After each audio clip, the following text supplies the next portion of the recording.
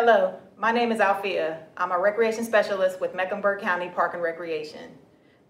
Thank you for participating in our virtual programs. Be sure to subscribe to our Mecklenburg County YouTube channel.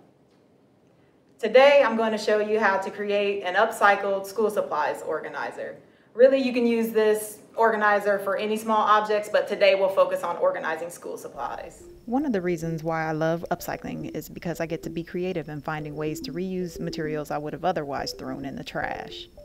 Think about all the items you throw away on a daily basis at home or at school, for example. Do you think you could reuse any of those items in a new or creative way? Imagine if we all found ways to upcycle these discarded materials. Planet Earth would thank us for not adding to the fast-growing landfills around the world. For this upcycled school supplies organizer, you'll need the following materials. A small box that will fit various size school supplies that you'll want to organize. I'll be using a box that once held noodle packages. You'll need hot glue, or you can use regular glue, but hot glue will work best to hold the project together much longer. You'll need cardboard rolls. I'll be using empty tissue rolls. Cans of various sizes, or you can also use the larger lids that come on the top of laundry soap detergent containers. Those work well. You'll need scissors, and depending on how you want to decorate the outside of your box, whether that's with stickers, stencil that you want to trace, decorative tape, or markers to draw pictures, whatever you want to decorate the outside of your box. I'll be using paper and stickers today. The first thing you want to do is reinforce the corners of the box with tape to make it hold up much longer. It'll make it stronger. I use packing tape here. It will be covered up later when I decorate the outside of the box.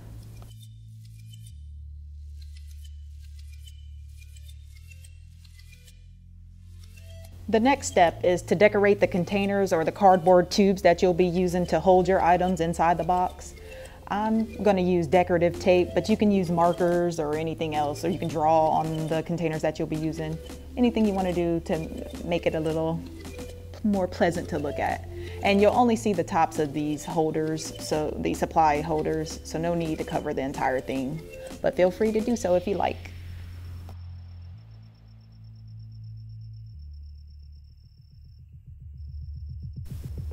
Next, glue the tissue rolls or other cardboard tubes you may be using together along the sides.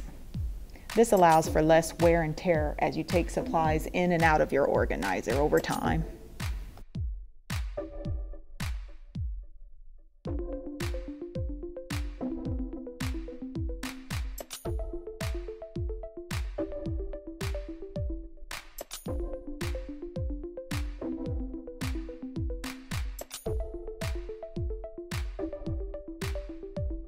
Now it's time to decorate the outside of your box.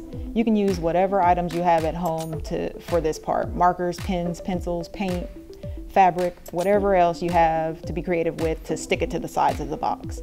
This is where the hot glue comes in handy. It works really well for this part.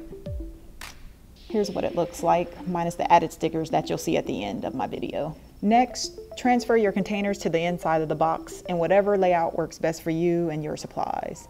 It may take a few tries moving your cans, tubes, or containers around to get it just the way you want. Also, if you have multiple rows of tubes, like I do, these 2 rows of different sizes, feel free to glue each row to another row or keep them separated as I did in mine. It just depends on your preference of how you want to organize the inside of your box with whatever supplies you want to store. Also, you can keep the lids for any containers, just depending on your needs. Like you may have push pins or thumbtacks you may not want younger children to have easy access to. Here's what my finished organizer looks like. I hope you enjoyed creating your own upcycled school supplies organizer out of items you had laying around the house. This should help you stay organized while you're completing your school assignments, especially if you're remote learning. Can you think of more ways to upcycle materials you're about to throw out?